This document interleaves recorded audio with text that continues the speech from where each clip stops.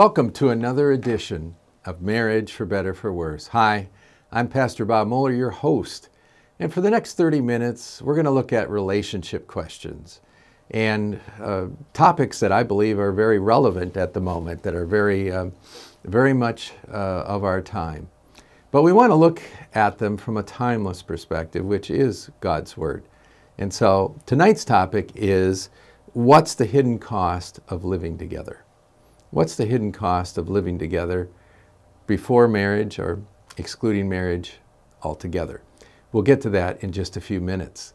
If you'd like to write us with a question, do so at bob@forkeepsministries.com, bob@forkeepsministries.com. Or you can leave a question on a recording device by calling us at the number you see at the bottom of your screen.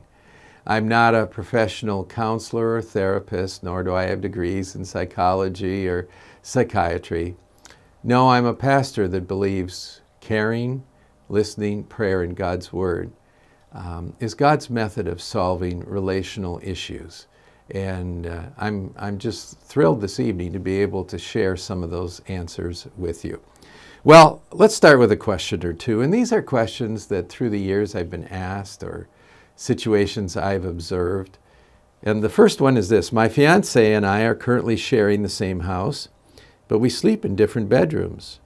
Some of our Christian friends are saying we are living in sin, while others are telling us that as long as we stay pure or chaste, what we're doing is just fine. What would the Bible say about our choice to share the same house, though not married? Well, the scriptures do say that we are to avoid even the very appearance of evil. And I think appearance is not the same as caring about what kind of car I drive, or how I dress, or what kind of watch I have, or iPhone. This appearance is an evaluation that leads to an evaluation of our character. In other words, we are to avoid the appearance of anything that would call our character, our values, our faith into question. And that's different from saying I should, I have to put on appearances. No, the Bible doesn't teach us. It says really the opinion of others means nothing when it comes to our value to God or our priorities. But we should not put a stumbling block in front of other people. Now, when your friends or neighbors see the two of you go into the same house every evening and stay there all night and come out in the morning, they have one assumption, and with good cause. Their assumption is this couple is living together. They are engaging in sexual intimacy. They are doing everything a husband and wife would do with each other, except they don't have a marriage certificate. And so people are formulating their opinion about you based on evidence that appears pretty compelling. And that's why the Bible warns us that we are not to give the appearance of evil. You may want to go into a nightclub or a strip club to witness, but coming out of that club night after night, friends would assume you're there for other reasons than just your testimony. We need to be careful. By the way, in that case, I think the best place to witness would probably be on the street, as people are leaving and coming, rather than being indoors in that situation. Well, that aside, let me just say that if the two of you are sharing the same house now, and you are engaged to each other, why not get married? What's putting that off? Why delay? You go, well, we aren't financially ready to do that, or we don't have a down payment, or we still have student debt, or whatever. So what? So what? Do you think God can't overcome those obstacles if you're willing to obey Him when it comes to something as sacred as marriage? I mean, when Joseph was told that Mary was to become his wife, and then later he learned he had to go to Bethlehem to pay taxes, he could have gone, well, I don't have the money to pay the tax, and I'm not really ready yet to take her into my house, and my carpentry business is just getting going. He just obeyed God. And it says immediately he took her and made her his wife. Something, we can leave the details to God if we're willing to do the main thing that's right. Either marry her now, right away, or move out. I've been living with my boyfriend for the last year last year or so, and last month he proposed to me. We've set a wedding date for the fall, and when we went to see our pastor and asked him to do the premarital counseling, he said yes, but then he said something that upset both of us. He would not marry us unless we lived apart until the wedding. That seems ridiculous, since we've been living together for almost 14 months. What difference would a few more months make anyway? We're tempted to just forget the church wedding and go to the justice of the peace. Well, maybe that is your best option, to forget the church wedding, because if you're going to a church, what you're saying is, I am coming to this place which holds sacred beliefs, which holds to the authority of Scripture, which teaches that we are to live as Jesus lived and to be his disciples. That is the purpose of this church. That's why it exists. And therefore, for them to ask us to abide by the principles and the lifestyle that the Word of God asks of people is not ridiculous. It's not tyrannical. It's not out of line. What you don't realize is they're saying to you, if you want a sacred blessing, you must obey or seek the sacred God.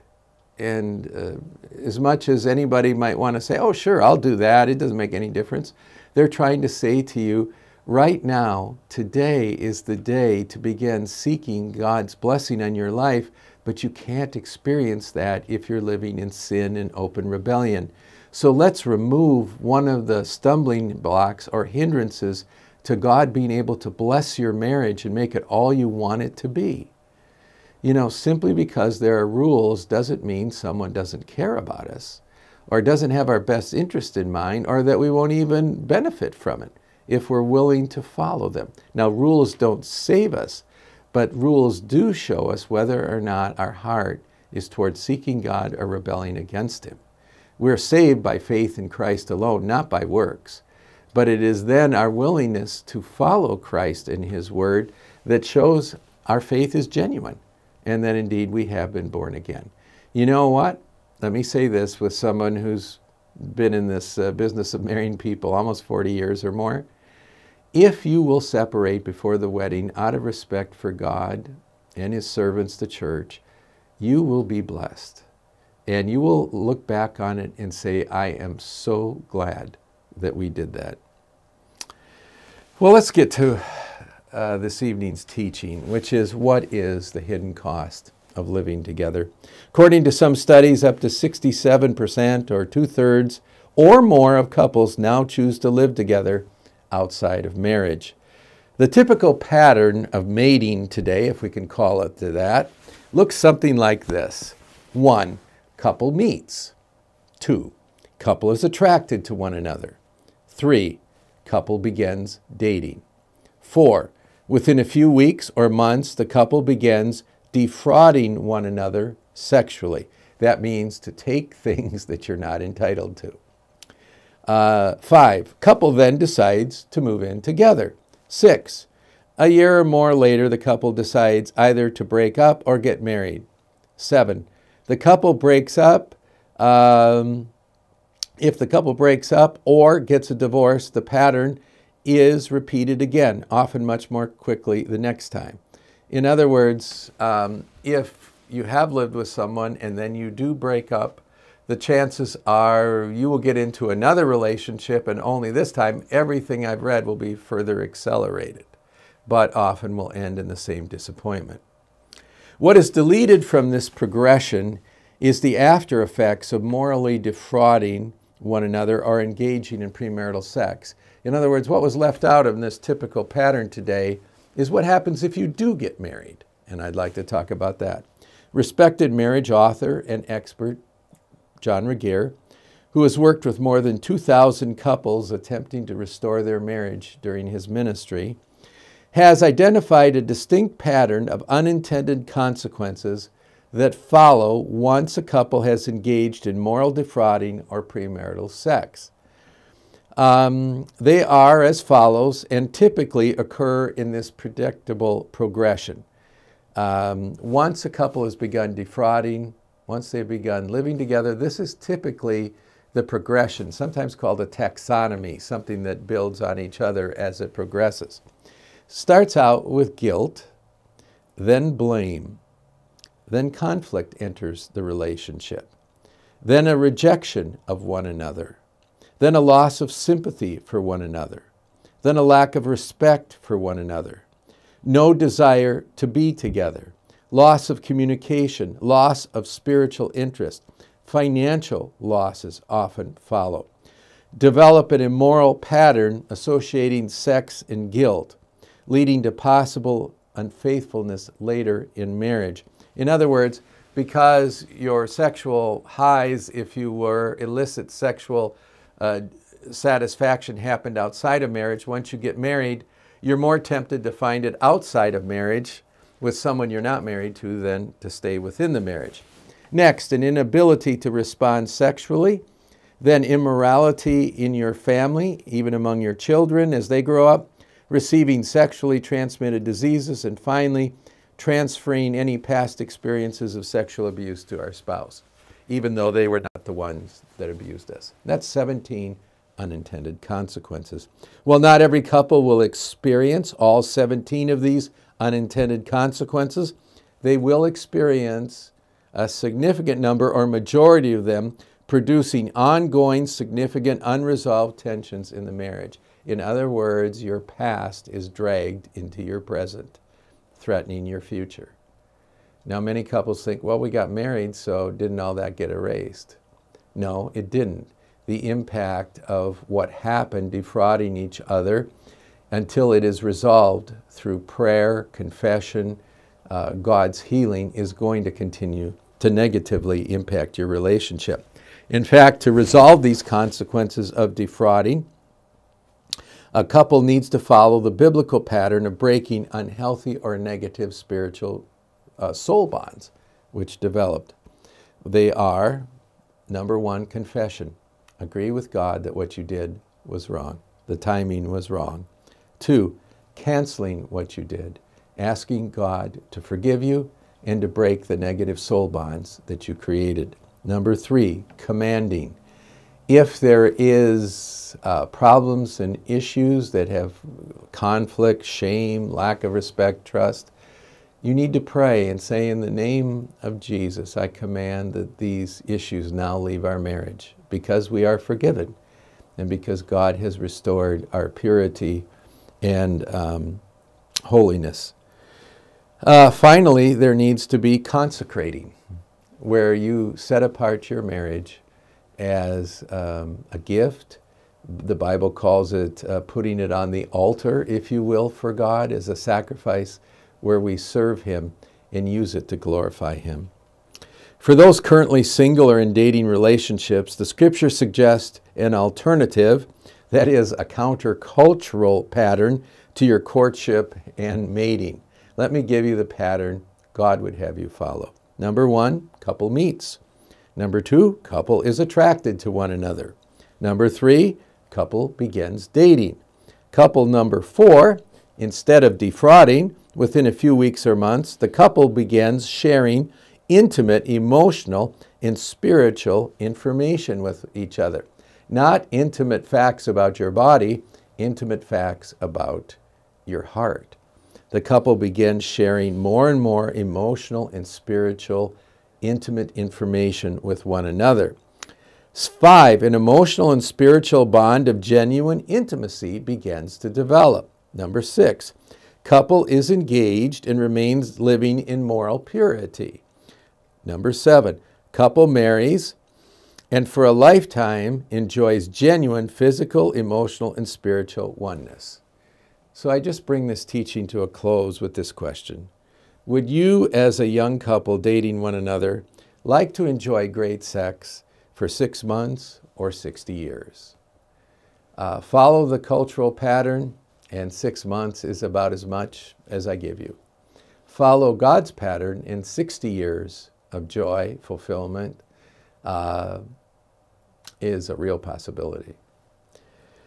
Matthew 1:18 and verse 25 describes the pattern, if you will, of Mary and Joseph, the people that God chose to be the human parents of Jesus.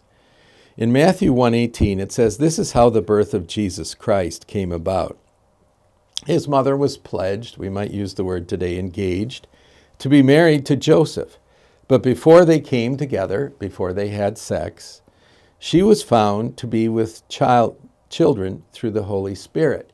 That is, she was pregnant, but not as the result of sexual immorality, but of the divine work of God, the miracle of the Holy Spirit. But she was found to be with child through the Holy Spirit. But Joseph had no union with her until she gave birth to a son, and she gave him the name Jesus. In other words, Mary and Joseph followed the pattern that God laid out for them. Even though it involved a child that was unexpectedly arrive, it wasn't the result of breaking that pattern or engaging in sin. It was just simply a miracle. And because God desired that Mary remain a virgin until Jesus was born, so there would never be any doubt as to the miraculous nature of his conception, Joseph willingly actually abstained from sexual union with her while they were married until after Jesus was born. That's why we can say in our creeds today, Jesus was born of a virgin. A lot of that is due to Joseph and the fact he respected the pattern that God had established, and in the unique case of waiting to have sexual intimacy even though married until Jesus was born, cemented one of the great, wonderful, blessed doctrines of Christians throughout the ages. And because of his obedience, we can say with complete certainty that Mary was the biological mother, but he was conceived through the Holy Spirit. Do you see how God blesses us when we follow his pattern of progression towards sexual intimacy rather than the culture? We have time for some more questions. Isn't it a good idea to live together to find out whether we are emotionally, spiritually, and sexually compatible with one another before we make a lifelong commitment? I remember in high school, I was in a speech class actually, and I got to be friends with a girl. I was not dating her or whatever, but we just became friends. And she was dating someone seriously. They just hung all over each other between every class. They were always together. They're always wrapped up in each other's arms. And we got into a discussion one day about purity and whatever, I don't know. We were talking about Christianity because I believe her father was a pastor at the time. I think she told me. And we got talking about the need to live pure lives as God would, and she started crying. And she said to me through her tears that her and her boyfriend were sexually intimate with one another, but she said, "But I believe you need to get to know each other in every way to see if you're compatible." And then she started breaking down and really crying. And the bell rang, and her boyfriend was waiting outside the door for her, and she came crying. And he looked at her and said, "What is wrong with you?" And then she kind of looked back at me, and he kind of gave me an angry glance, and the two walked away. Do you know why she was crying? Because she knew she was lying to herself. She knew that what she was doing was not leading to a greater knowledge of one another. It was not going to produce a better choice whether they should get married in high school. She knew probably just the opposite was happening, that with their sexual intimacy, their relationship was becoming less and less honest, less and less emotionally and spiritually vulnerable, that they were falling into a pattern just simply of lust or her giving in to try and keep him. She started crying because God told her it just wasn't the truth, what she was telling me. I've never forgotten that conversation. I've never forgotten her tears. And that's why in all the years I've been a pastor and people go, but don't we have to get to know each other? I say, yes, you do. And the only way you can get to know each other is to abstain until you get married. Otherwise, you completely fog over the situation and you don't know and don't see who you're actually marrying. My partner and I have been living together for almost 10 years. We now have 2 children together. Can children be born and raised in a home where the 2 parents never marry? And won't they turn out to be just as healthy and normal as kids raised in a home where the parents are married? We believe the main thing for our kids is for them to know how much we love each other and love them. What difference does a marriage certificate make anyway? And that's an argument that's being used around the world today, particularly in Europe. I think in Norway only 20% of people get married now, and 80% live together, and we're sort of headed in that same direction, aren't we? Well, what the children are not learning from you, which they desperately need to know, is commitment. You can say, living together, we're committed to each other. But should one or the other of you walk away, there won't be anything that you've truly broken because you really haven't made any promises. Not at least any binding promises upon one another. Second, your children are going to learn that marriage is very much just simply an option or a choice for some, and as such will never really enjoy the blessing of God on their lives as they wish they would. Your children are also going to learn to live with guilt. I don't care how much you convince yourself that this is fine, there's no problem to it. Something inside, because we live in a moral universe with a moral code that God has literally embedded or programmed into the very cells of our body, there's going to be this sense that what I'm doing is wrong, but I really don't care.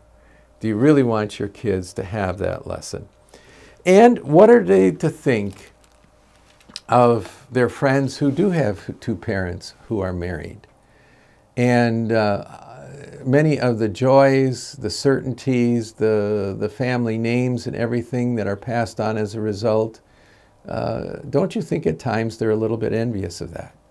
I think they are, and whether you say it or not, indeed, they should be. No, I don't think that we can be living in transgression to God's laws and raise children to be as emotionally and spiritually healthy as they could be. Doesn't mean they don't have some emotional health, but they will not have the degree to which 2 people living in obedience to God. Malachi chapter 2 says that we are to be one in Christ and to honor our vows. Why? Because he was seeking godly offspring. There is a blessing to be had from marriage passed on to our kids that nothing else can do. My boyfriend and I recently recited marriage vows privately to each other. Doesn't that mean we are married in the eyes of God even though we don't have a marriage license? No, you're not married. You just said some words to each other. Why? Because you were not willing to publicly testify to your marriage. You were not willing to make it a public record. You were not willing to abide by the definition of marriage that both the scriptures and the state have established, which is a binding legal commitment to one another, not just simply saying some words. It's not, words by themselves can mean something or they can mean nothing.